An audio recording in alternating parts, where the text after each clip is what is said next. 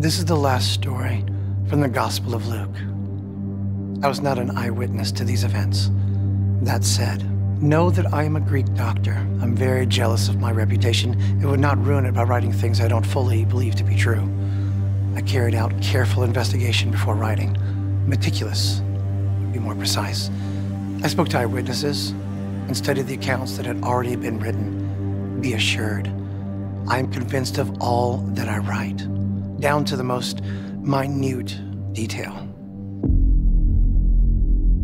Luke is the only one who tells of many important aspects of Jesus' resurrection and ascension. He was probably not a witness to any of this. Where did he learn the details in his story?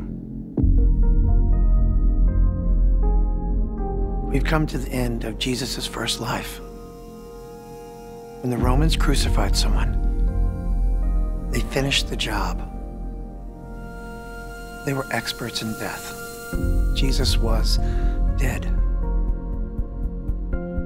Joseph of Arimathea quickly buried Jesus' body on Friday before the Sabbath started. There was no time for him to properly prepare the body.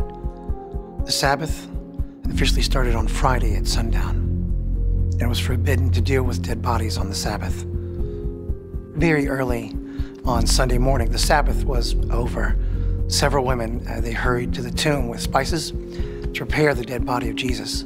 These women were devout followers of Jesus and included Mary Magdalene, Joanna, and Mary, the mother of James. They never got a chance to prepare the body. When they arrived at the tomb, the huge stone covering the entrance was rolled away. The body was not in the tomb. They were stunned. They just stood there gaping at each other. Suddenly, two men, clothed that gleamed like lightning, stood beside them.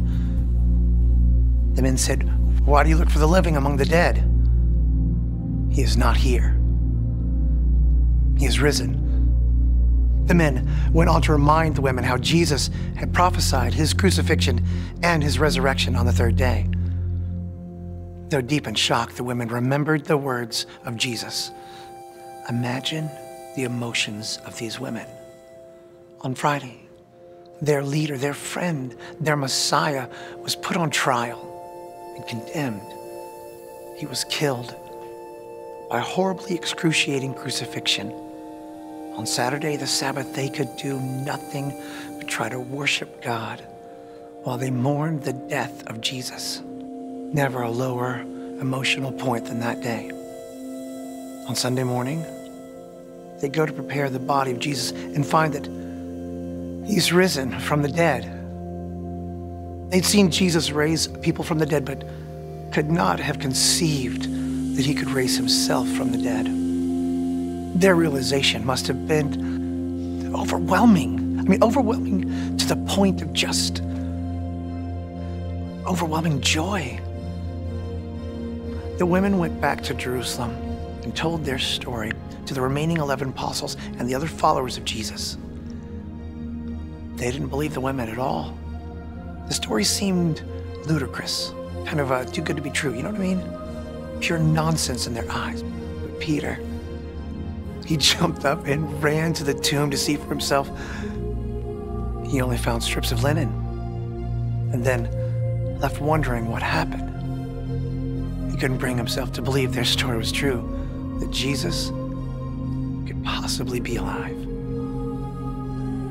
That same day, 7 miles from Jerusalem, 2 disciples of Jesus were walking to Emmaus, this tiny little village.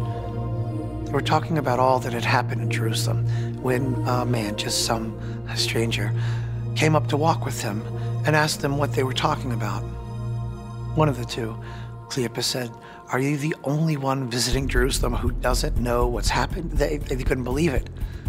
So they told the man how the one they had hoped would rescue Israel was killed. But then his body was missing from the tomb and supposedly was alive again. The stranger began to explain what the scripture said about the Messiah, They stopped to eat, and it hit the two of them. They recognized him. It was Jesus.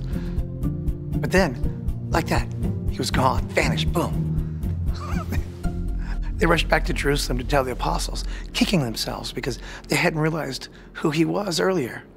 The apostles confirmed that the Lord had risen and had appeared to Simon Peter. The two told their story about how Jesus had appeared to them and explained the messianic scriptures. They were in a daze, talking about the impossibilities of what was happening, when the most miraculous thing happened. A talking ghost appeared amongst them. Peace be with you. But it wasn't a talking ghost. It was the Lord Jesus in a resurrected body. They freaked out. But at his request, they touched him. His body was solid as their own. They even touched the places on his hands and feet where the nails from the crucifixion had pierced him. They could not believe what was happening. They were amazed. They were overjoyed. But they still couldn't believe it. I mean, just think about it. So like a good Jewish boy, Jesus decided to solve the problem with food, broiled fish. That's what they gave him. The resurrected Lord took a piece of broiled fish and ate it. No more proof was needed. In the most obvious, I told you so ever, Jesus reminded the group that he had told them that this would happen in order to fulfill the law, the prophets, and the Psalms. Then he opened their minds so they could finally understand what the scriptures said. He said it was written that the Messiah would suffer and rise from the dead on the third day, and that repentance for the forgiveness of sins would be preached to all nations. He said, "You are my witnesses, and I'm going to send you what my Father has promised, but stay in Jerusalem until you received power from on high." The group was gaining understanding of what Jesus had been talking about for 3 years, but they could not even begin to comprehend what God was going to send them to clothe them with power from on high. They would not find out what that was for another 7 weeks. Now, since I am a Greek writer, you should expect that my story ends here. The protagonist of the story has suffered unjustly and has heroically overcome his enemies. Any classical Greek writer should have stopped right there. But I can't, because the story is not even close to being through. Over the next 40 days, Jesus appeared to more than 500 people. He gave many convincing proofs that he was alive and taught about the scriptures and what was going to happen. He was setting the stage for the coming of the Holy Spirit, the revealing of the church, and the explosive growth of Christianity. At the end of 40 days, Jesus led his followers to the Mount of Olives near the vicinity of the village of Bethany. He lifted his hands and started blessing his followers. While he was blessing them, he began to rise in the air and was taken up into heaven. Regardless of what had happened over the previous 40 days, his followers were still amazed to watch him rise in the air. They worshiped the Lord and then returned to Jerusalem as he had instructed them to do. They couldn't wait to be clothed with power from on high, whatever that meant.